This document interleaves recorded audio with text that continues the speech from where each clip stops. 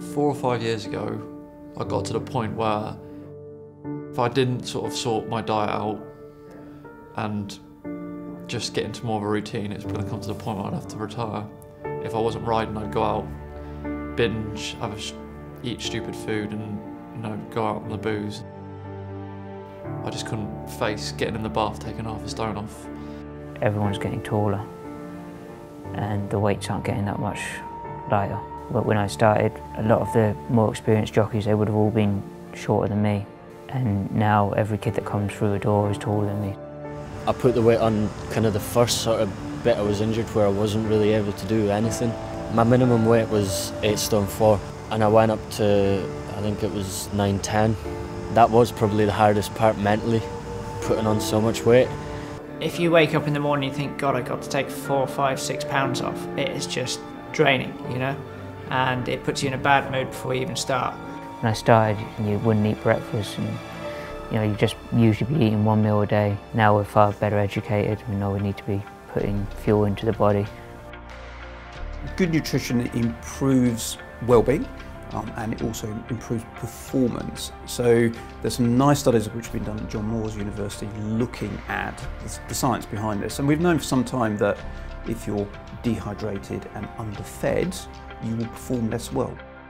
What we propose is to actually eat more than you currently do eat. So typically where jockeys, because they're hungry, are snacking on very high calorie and very high energy dense foods, we're basically switching those for lower calorie, higher protein, higher fibre foods which improves satiety and decrease hunger levels.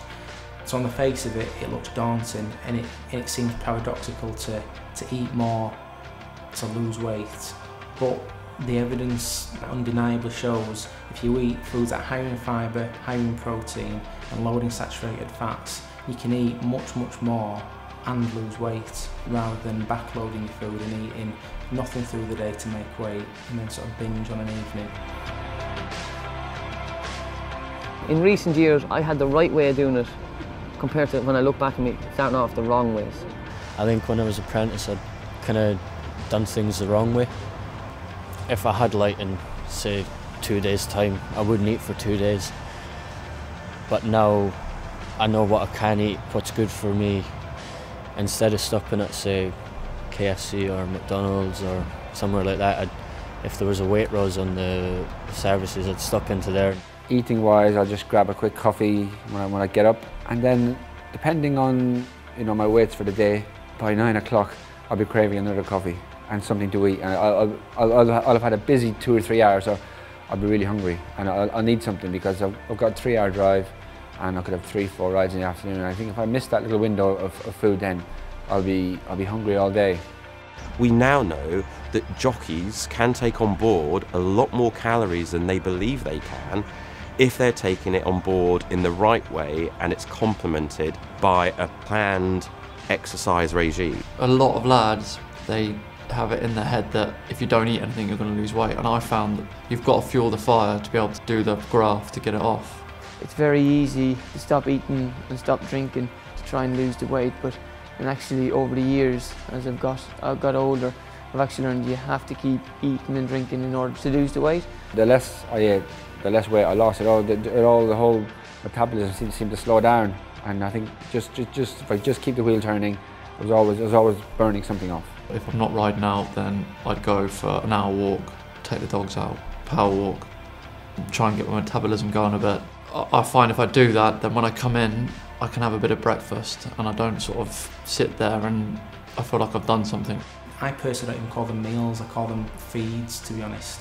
So 5 or 6 feeds through the day, small, convenient things that you can basically pick up.